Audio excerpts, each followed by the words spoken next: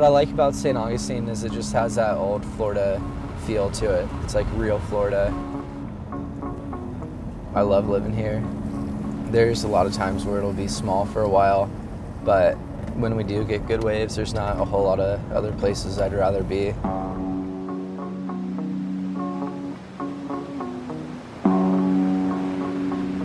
There's actually a lot of really fun days over here, and a lot of people are really dedicated to it. There's still some spots here where it's like you can still get good days uncrowded.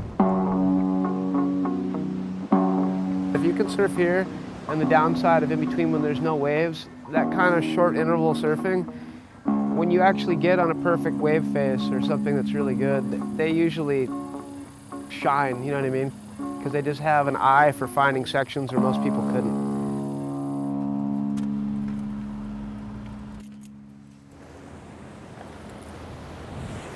Nice. I've fished this since 1967. And how long have you surfed it? Over 50 years. Hell yeah. October will be 51 years. It's the life. I mean, if there's no waves, there's always fish if you know where to go. Yeah, there's no two ways about that. Yeah, I agree with you there. Either the river or the ocean.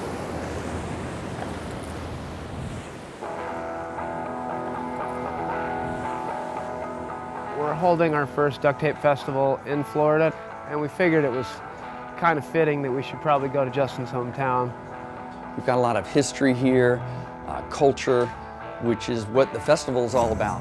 In the United States, it's the other half, you know? It's like California, you have one half, on the East Coast, you have the other half. So it's good to kind of visit both sides of it so you kind of get a bigger picture of like surfing in general where you live, you know?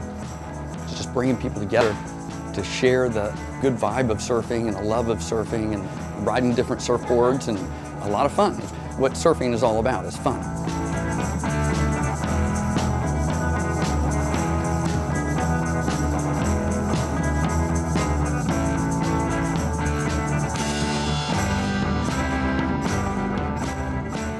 So when I was growing up, there were actually some pretty good longboard contests that were organized. So I got to see surfers kind of from all over. That's one thing now that there's not a whole lot of. There's a lot of young kids coming up that are surfing really good right now in Florida.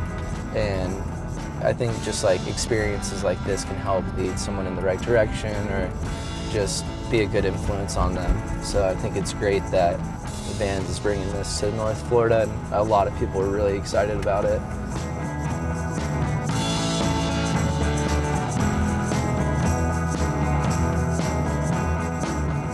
The hand-shaped boards that are brought here, we're going to let the community and anyone coming through St. Augustine come and ride the boards for free. Just take them out, ride them, have a good time. It's just such a great thing, and we're so happy to be a part of it.